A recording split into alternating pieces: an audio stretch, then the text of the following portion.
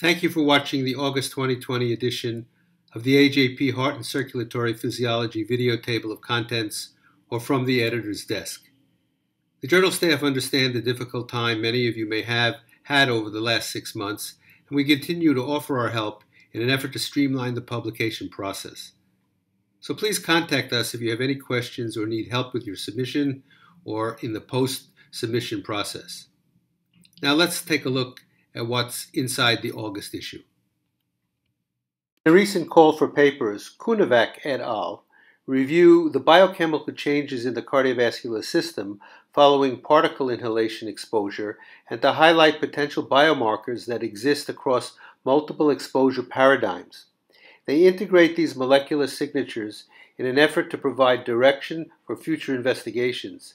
This review also characterizes how molecular responses are modified in at-risk populations, specifically the impact of environmental exposure during critical windows of development. In both direct and indirect, such as gestational exposures, connecting the biochemical mechanisms with functional deficits outlines pathways that can be targeted for future therapeutic intervention. Wang et al. Investigated the effect of race and subclinical elevations in blood pressure, prehypertension, on cutaneous sensory nerve-mediated and nitric oxide-dependent vasodilation. They recruited participants who self-identified as either non-Hispanic black or non-Hispanic white. Within each group, participants were subdivided as either normotensive or prehypertensive. Skin blood flow was assessed via laser Doppler fluorometry and underwent local heating. Sensory nerve-mediated cutaneous vasodilation was reduced in prehypertensive non-Hispanic white and non-Hispanic black groups, relative to the normotensive non-Hispanic whites. Nitric oxide-dependent vasodilation was also reduced in prehypertensive non-Hispanic white and non-Hispanic black groups, relative to the normotensive non-Hispanic whites. These data suggest subclinical increases in blood pressure adversely affect sensory-mediated and NO-dependent vasodilation in both non-Hispanic blacks and whites. Robinson and co-workers studied the functional consequences of mutations in cardiac troponin T, R131W, cardiac troponin 1, K36Q, and alpha-tropomyosin, E40K, using adenovirally transduced isolated guinea pig left ventricular cardiomyocytes. They found significantly reduced fractional shortening with reduced systolic calcium. They observed increased sarcoendoplasmic reticulum load and smaller fractional SR calcium release, which corresponded to a reduction in SR calcium ATPase activity and increase in sodium-calcium exchanger activity. The disequilibrium of calcium handling promotes dephosphorylation and nuclear translocation of nuclear factor of activated T cells, or NFAT, with concordant RAC alpha serine threonine protein kinase, AKT, phosphorylation, but no change to extracellular regulated kinase activation in chronically paced cardiomyocytes expressing dilated cardiomyopathy mutations. These data suggest more complex intracellular signaling underpinning dilated cardiomyopathy driven by the primary mutation. Ryan et al. Tested the hypothesis that a myocardial-specific profile of secreted factors is produced in response to pressure overload. Levels of 44 factors implicated in immune cell recruitment and function were assessed in a murine model of cardiac hypertrophy and compared to levels produced in a model of pulmonary fibrosis.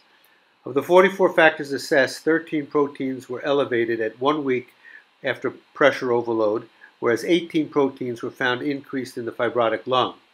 8 of those increased at 1 week after pressure overloaded were not found to be increased in fibrotic lungs. Additionally, 6 factors were increased in plasma of 1 week overloaded models in the absence of increases in myocardial levels. In contrast, in mice with pulmonary fibrosis, no factors were found increased in plasma that were not elevated in lung tissue. The authors conclude that pressure overload myocardium generates a unique signature of cytokine expression versus the fibrotic lung.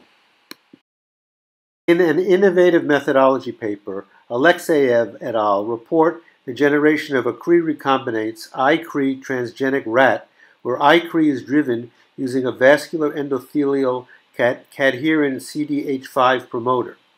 The CDH5 promoter was cloned from rat pulmonary microvascular endothelial cells and demonstrated 60% similarity to the murine counterpart. Crossing the CDH5 iCrE rat with a TD tomato reporter rat resulted in progeny displaying endothelium-restricted fluorescence. TD tomato fluorescence was prominent in major arteries and veins, and it was similar in males and females.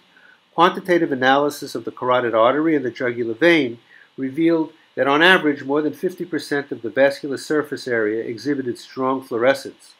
TD tomato fluorescence was observed in the circulations of every tissue tested.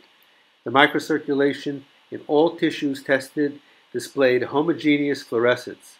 Thus, the endothelial-restricted transgenic rat offers a novel platform to test endothelial microheterogeneity within all vascular segments, and it provides exceptional resolution of endothelium within organ microcirculation for application to translational disease models.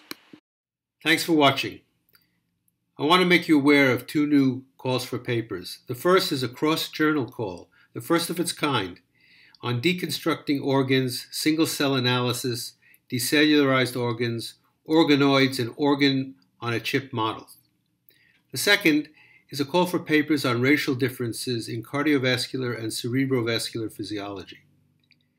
Those of you doing human cardiovascular research, please pay close attention to this new call. In the meantime, please listen to our new podcasts. I think you'll find them informative and entertaining. We'll see you next month, and please take care of yourself.